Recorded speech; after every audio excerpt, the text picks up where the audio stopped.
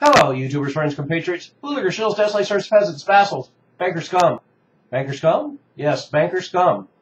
I'm a useful idiot, and today I want to talk about banker scum yet again. And this time it's about the securities industry. And most people know that mortgage-backed securities had a lot to do with the economic collapse of 2008, and that this whole securities industry is generally problematic.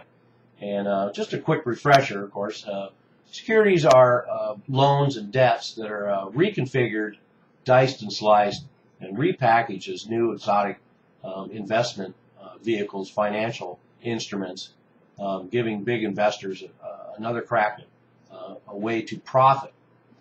And most people are familiar with mortgage-backed securities, which are securities based on mortgage loans. And when we had a collapse in the real estate industry, a lot of these mortgage-backed securities became worth a lot less, especially when at present we still have 22% of mortgages are still underwater after housing, residential real estate lost about 30% of its value from its height in 2007. So we have all these various classes of securities, including a video I did recently on a new class of rental securities backed by rental properties, which obviously has a lot of pitfalls, but that's a topic I covered in another video, and feel free to check that out. I'll attach it below. So we have mortgage-backed securities, we have commercial mortgage-backed securities, and that's mostly what I'm going to talk about today. And this is all part of that class of securities that are problematic. Another example of that is asset-backed securities that are backed by credit cards, home equity loans, auto loans, and student loans. Just to use one example, we have $1 trillion in student loan debt right now, and a very high ratio, record levels of student loan default. And of course, it can't be expelled through bankruptcy thanks to a law passed under the Bush administration. So now we have another bubble in student loans, and these are going to cause some damage at some point when the student loan bubble bursts. And that could be soon. A lot of banks are getting out of the student loan business, and so this could be a wake-up call that something's coming. But anyway, let's get back to what I want to talk about today, which is commercial mortgage-backed securities. And obviously, compared to residential real estate mortgage-backed securities, these are backed by commercial properties. And there would have been a huge collapse in commercial real estate. At the same time, there was a huge collapse in residential real estate back in 2008, but they quickly let them roll over the terms of their debt obligations and staved off this part of the crisis, which would have been substantial. We had a lot of store closings, a lot of retail closings, a lot of high-profile retail closings, and this significantly damaged the value of commercial mortgage-backed securities. And in fact, there was a sudden decline in the value commercial mortgage-backed securities and regular mortgage-backed securities in 2007, 2008, and that helped contribute to the collapse of Lehman Brothers at the very heart of the economic collapse, as well as the domino effect of having to cover credit default swaps and counterparty risk. So that's why it rippled through the entire industry. And to give you an idea, 2007 banks issued $288 billion in commercial mortgage-backed securities.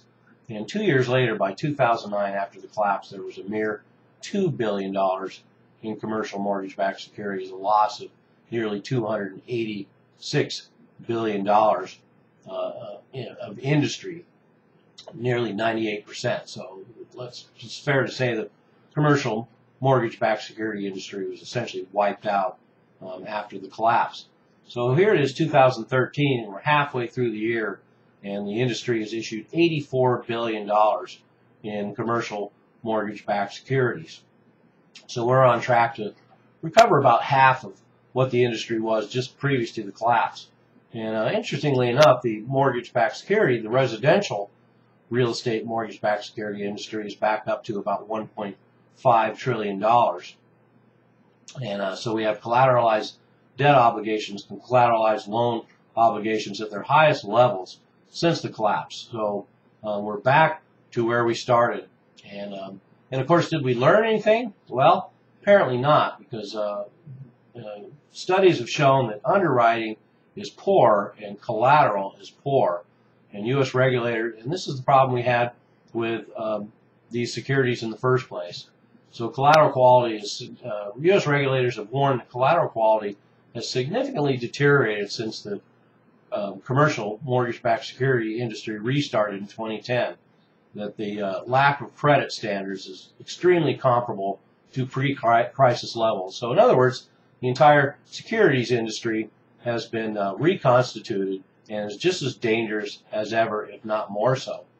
And part of the reason this commercial mortgage-backed securities have shot up again is that borrowers were refinancing loans at ultra-low interest rates, and it is these new refinance loans that are getting securitized. Otherwise, we would have a much larger reconstitution of that industry right now.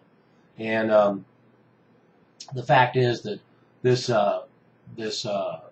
rollover of commercial real estate debt is what saved us, or saved the United States from having a commercial real estate collapse along with its residential real estate collapse. And to put some more perspective on the danger that we are at with this entire derivatives and securities industry reconstituted, is one difference is that the Federal Reserve currently holds $1.4 trillion in these mortgage-backed securities, these mortgage bonds. And of course, initially over the last 5 years, we were told that at some point they were going to try and market them and sell them in the market. But now, apparently, they've realized that they really are not going to be able to sell them. 22% of mortgages are still underwater, so a lot of these securities are still damaged goods. And the Fed currently holds $1.4 trillion in these mortgage-backed securities, and they're buying $65 billion a month of mortgage-backed securities as we speak. So, so that's pretty interesting. I hadn't heard the ratio before. So QE right now from the Federal Reserve, quantitative easing, is out of $85 billion, a month that's spent.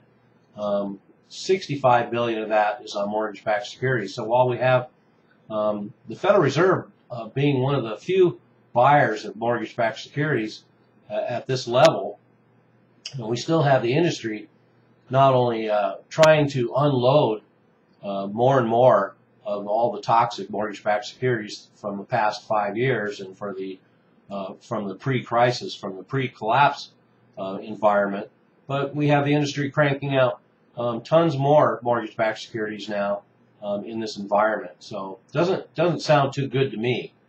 And it's projected that by 2025, the Fed will still own nearly half of those mortgage-backed securities, even 10 years from now.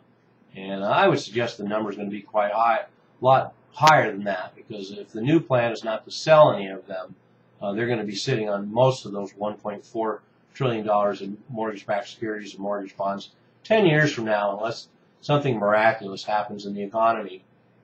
So, so anyway, there's the gruesome picture. It's a little dry because there's a lot of details there, a lot of economics, but I assure you this is something to be concerned about, that the securities and derivatives industry has been practically reconstituted back to its pre-crisis level, the pre-2008 economic collapse levels, and we haven't learned anything because underwriting is still poor, collateral is still poor, and these vehicles are fraught with danger. And then, of course, we add the fact that now we have Blackstone and others stepping into marketing rental-backed securities, and we have the whole securities industry collapse potential once again, only on a much larger scale, and with the Federal Reserve already tapped out.